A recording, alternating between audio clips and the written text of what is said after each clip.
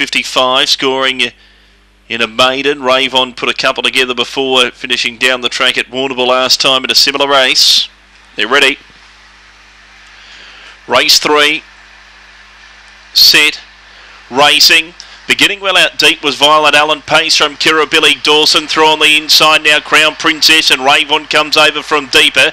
Violet Allen was fourth from Dodgeball. Rosie Allen further back in the field to Secret Choice and Southward Max. Crown Princess took over around the turn. 4 clear of Kirribilli Dawson, Ravon, and then Violet Allen. But it's all Crown Princess. Ravon might have grabbed second from Kirribilli Dawson. Violet Allen, Secret Choice there for fourth. They were followed across by Southward Max, Dodgeball, and they were amongst the last ones in. Time for the run was 22 and 26.